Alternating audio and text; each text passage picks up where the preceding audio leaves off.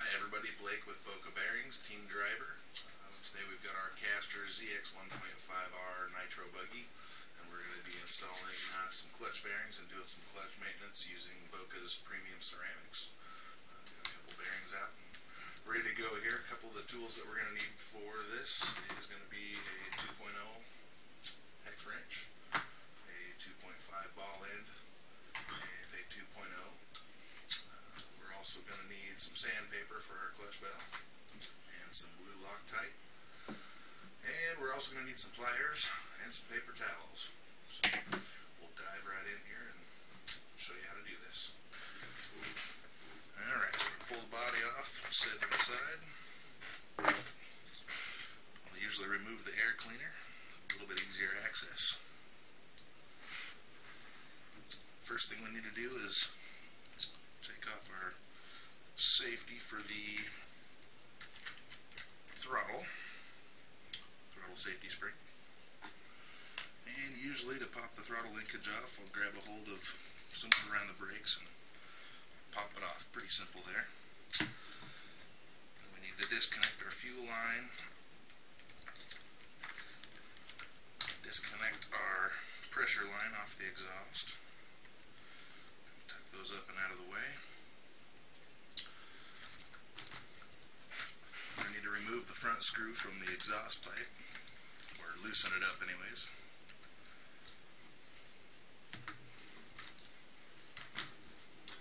And we need to remove the 4 mounting screws that hold the motor in place.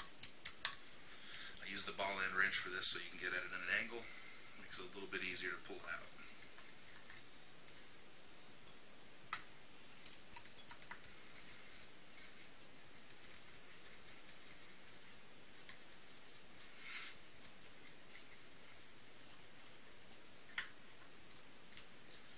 Typically I'll leave the exhaust hooked up, that way you don't have to worry about damaging your exhaust gaskets, and it's pretty simple to take it all out in one piece.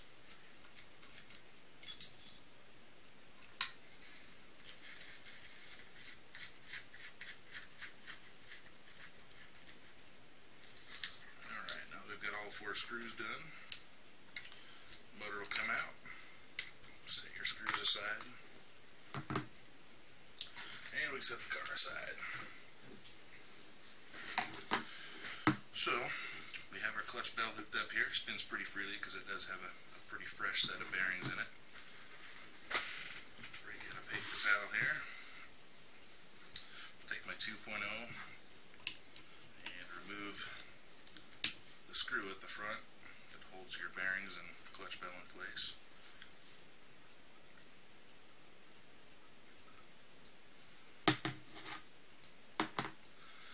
Typically like to use the screws that come with the Savox servo kits if your motor, the tapping allows for it, because it has a large diameter head and it works out perfect to thread in there and hold in pretty tight, and it's long enough that it'll only come out in a small amount in case it ever does break free.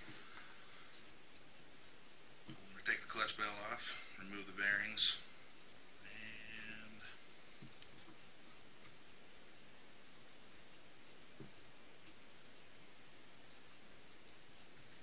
there's a shim in here. Maybe not.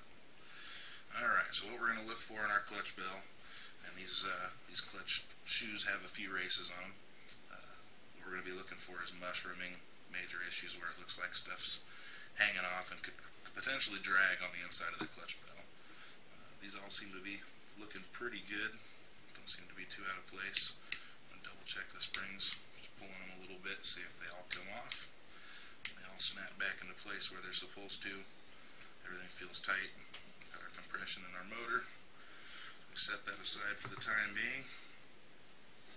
Next, what we want to do is take the bearings out of the clutch bell. Standard 5x10 bearings. Set those aside. When you're doing your clutch maintenance, one of the things you want to look for is the inside of the clutch bell. Using aluminum shoes, it's going to leave a residue inside your clutch bell. As you can see, some dust coming off of my fingers. So we're going to use some standard 80 grit sandpaper. I like to try and find the thinner stuff out of the rolls. Works pretty good to keep a batch of it in your toolbox. Just rip off a piece. Just run through the inside of the clutch bell. try and get it nice and smooth and get all the aluminum stuck to the sides out of there.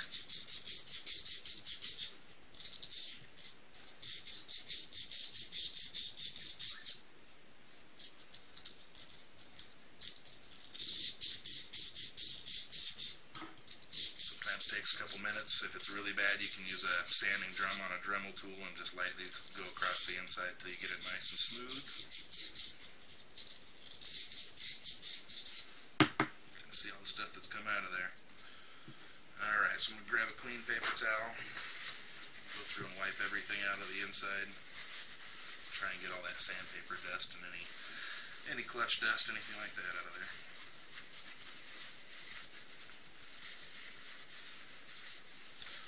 Alright, our clutch bell's cleaned up and ready to go. I'm going to throw our bearings in now and start getting everything lined up, make sure that our shimming looks okay.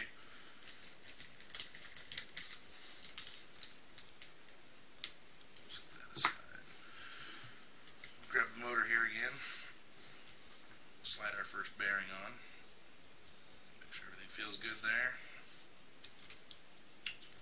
put the clutch bell on there, grab our other bearing and put it right in the end.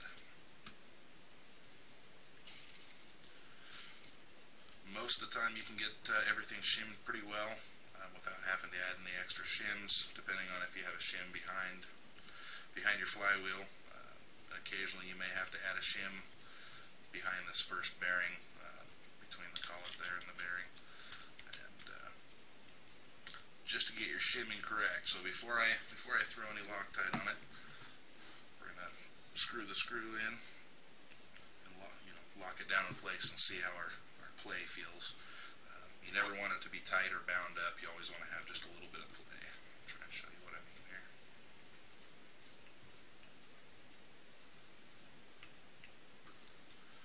So we got it tightened down. What we're looking for is just a little bit of movement, just enough back and forth to where it's not locked up. It feels pretty good there. I don't believe I'm missing any shims. Double check there, make sure. Yeah, it feels pretty good there. Just a little bit of movement so it's not locked up. One thing you'll notice with brand new ceramic bearings is they're going to roll pretty freely, but after you get a couple minutes of run time on them, they're going to be much further. It's going to spin incredibly free. So we're going to pull this screw back out and put a little drop of blue Loctite on it, just to keep it from coming out.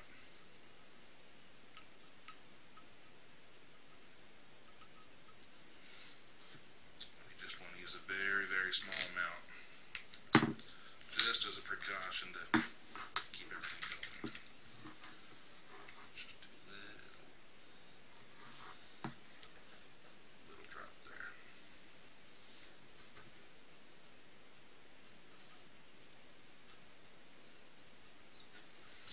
Alright, screw it back in.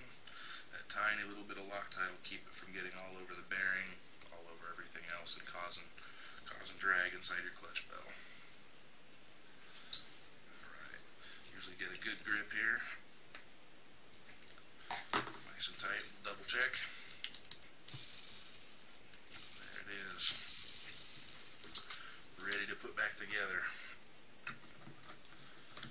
Put our lid on our Loctite.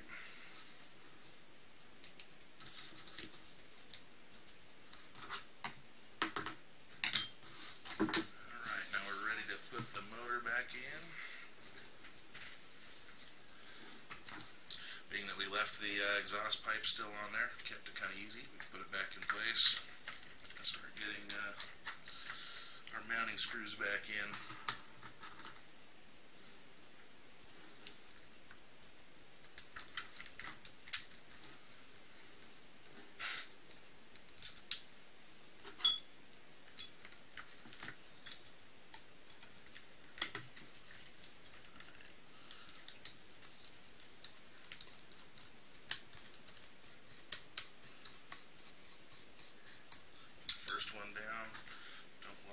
Too tight.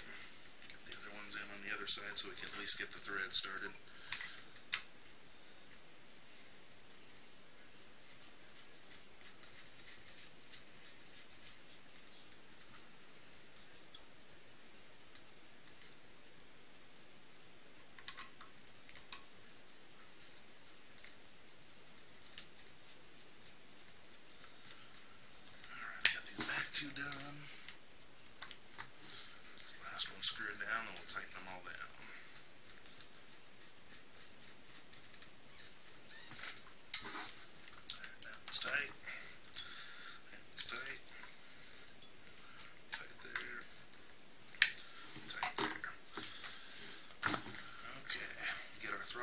zip back up here. Try not to block the camera while I do this. Snaps right back in place. Let's see, get our fuel line and our pressure line hooked back up. Kept them close so they're easy to put back where they belong.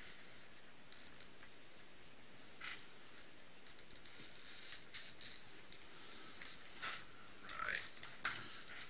Get our pipe tightened back down so it doesn't come loose. And hook up our return spring. Just in case you lose signal, lose battery power. Always good to have a safety device to keep it from going wide open throttle and destroying the car and anybody in its way. And need a new zip tie for that. Last but not least is going to be our air cleaner. And there we are. One thing to always check is to make sure that you've got good play between your clutch bell and your flywheel. What I'll usually do is put one finger on the bottom and use the other finger on the clutch bell, and you just want to have just a little bit of movement when you hold that flywheel or the spur gear in place to where your clutch bell moves just a touch. And if you listen, you can just barely hear it moving back and forth. And that's about all you need to worry about as far as clutch maintenance, unless you're replacing springs or shoes. There are different clutch setups out there. The clutch setup that I'm using is off of a Team Associated RC8. The 3-shoe system is extremely easy to